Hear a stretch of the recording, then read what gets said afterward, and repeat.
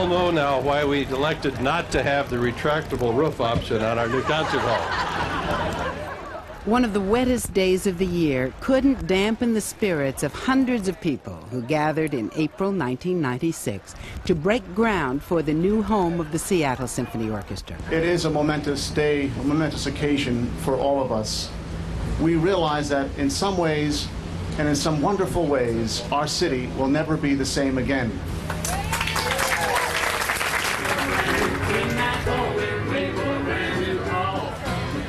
After the defeat of a public bond issue that would have financed a new auditorium, a Seattle family stepped forward with a huge gift, putting the project back in motion.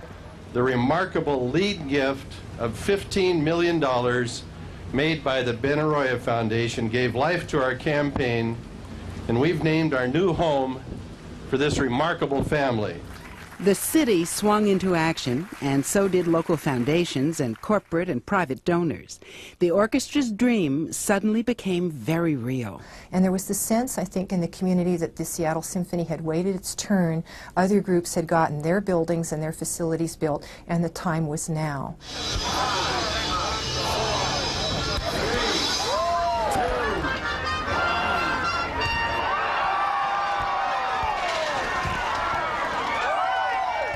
There were those who asked, why build a new hall at all?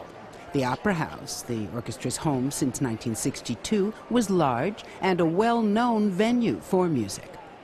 For a city like ours to have one facility is really a little strange, actually. There was virtual gridlock in the Seattle Opera House because of the numbers of performances scheduled. Not being able to have visiting ensembles joining us, not being able to rehearse on the stage, not being able to play on weekends, not being able to expand our season.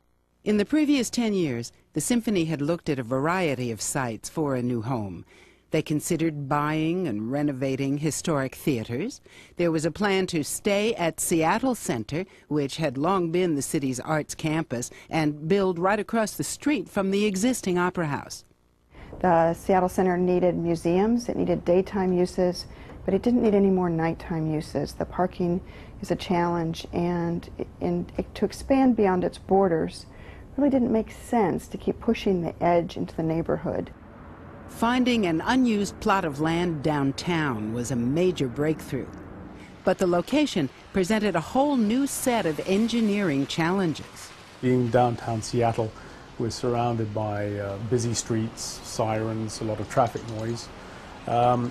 But added to that is a situation where we have a metro bus tunnel running alongside 3rd Avenue, which is in the near future is going to have light rail running through it, which tends to put more vibration into the ground. And then to cap it all, we have beneath the building itself, about 14 feet beneath the parking garage, is a Burlington Northern twin-track railroad tunnel, which has something like 35 trains a day going through it. The primary way to isolate the building foundation from other vibrations was to use thick, hard rubber bearings at crucial joints. This bearing takes the vibration that is vertical in relationship to the rest of the building. So if the sounds of the train are rumbling through below us and they're carrying a rumble into this beam, this bearing prevents it from being transmitted into this beam in which the auditorium floor rests on. The main auditorium is a giant box that floats inside the outer box of the main structure, another way to keep out interference.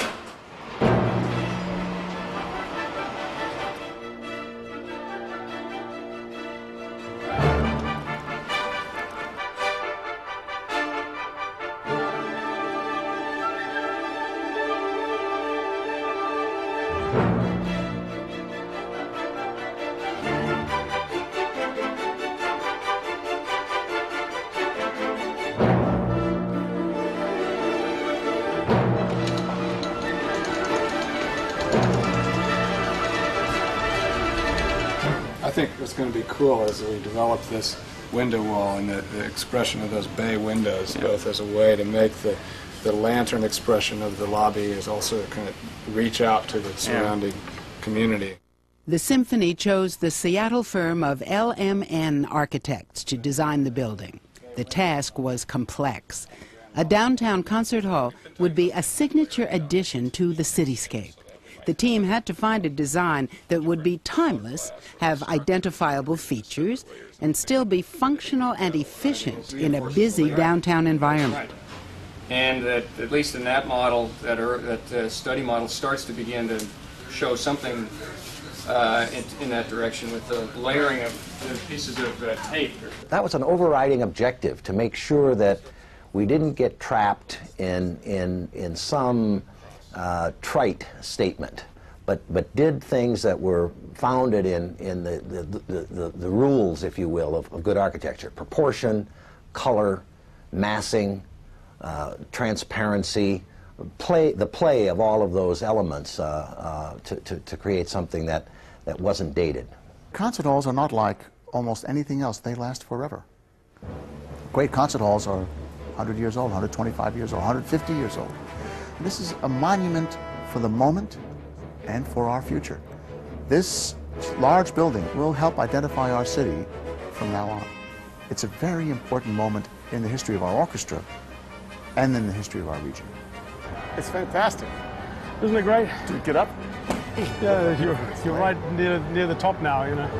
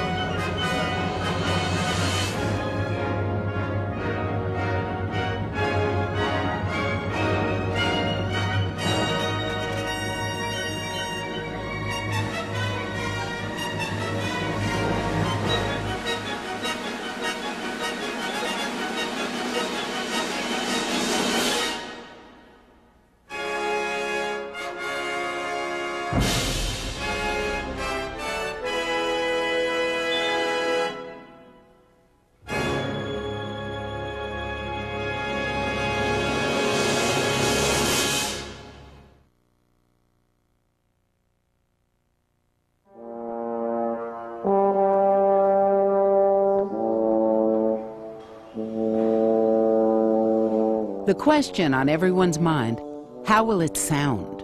Will Benaroya Hall produce the kind of sound that it's supposed to? It is the million-dollar question, or maybe the $100 million question of a project of this type.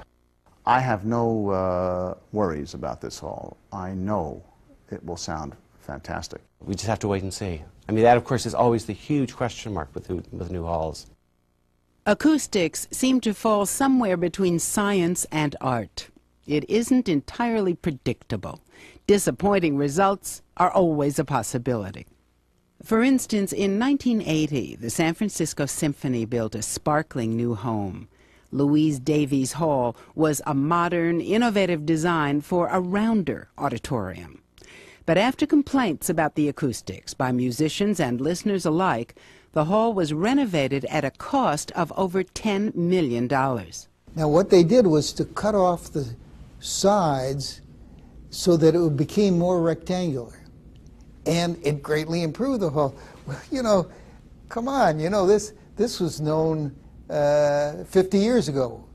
Dr. Cyril Harris, the acoustical designer of Benaroya, designed the Kennedy Center and New York's Metropolitan Opera House, and consulted on nearly 100 other auditoriums. I think Cyril is the finest acoustician that I've ever known or known of.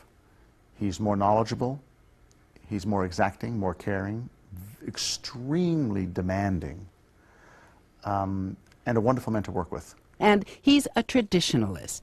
Benaroya Hall would have a narrow, rectangular, or shoebox shape.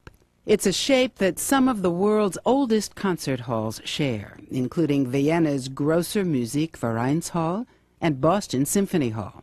It tends to, by its nature, to help give more diffusion, promote the sound coming from all angles to your ears.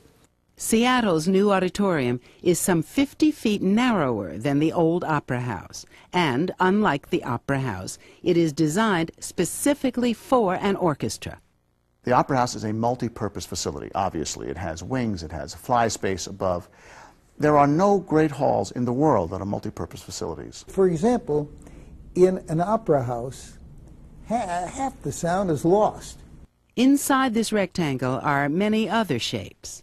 The walls and ceiling have many angles and bumps of different sizes.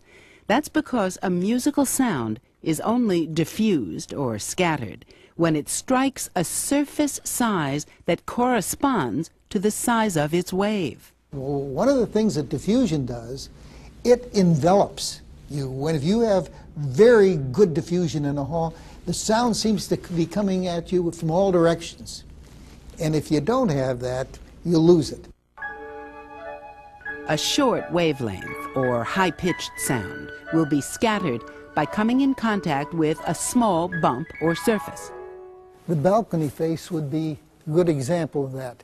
Notice that down at this end, it's only this wide.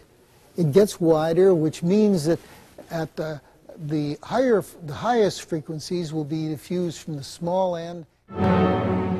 A longer wave, or a low-pitched sound, will only be diffused when it comes in contact with a large surface. The statuary and ornamentation in Boston Symphony Hall or the hall in Vienna do the same thing that the angles do in Benaroya Hall. There are a variety of sizes, angles, corners, and surfaces that scatter sound. The entire ceiling gives us excellent diffusion. And on the stage itself, we have the pipes. Those have been physically selected for that position to enable the musicians to hear more of the sound on the stage. What the concertgoer hears is only part of the acoustical story. What musicians hear or don't hear is critically important. The stage design is crafted to let the musicians hear one another well. The solid shell doesn't allow music to escape. The side panels diffuse sound to the musicians, and even the stage doors are massive and solid. While the opera house made the musicians work hard, the different environment in Benaroya Hall will require a new sound, a new way of playing. That's one of the scary things about moving to Benaroya, is because I think it's going to take us a while to refine our sound to a more grateful auditorium. Everyone's going to have to learn to play not quite so hard, not push on the strings and not blow so much. I've announced it to the orchestra. I've made suggestions what they should do to prepare themselves for the tremendous change.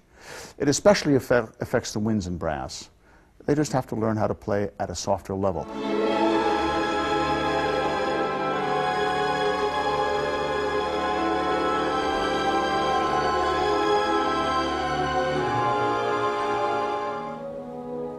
It's my dream. You created my dream, Cyril.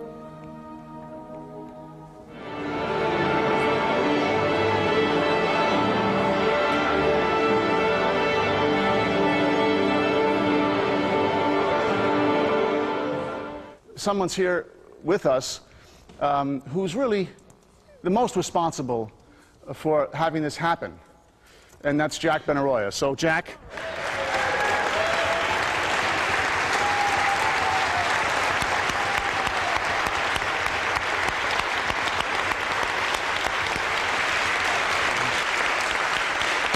Phenomenal.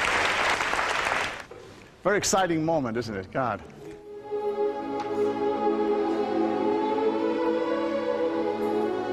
How will the auditorium sound? Will it work?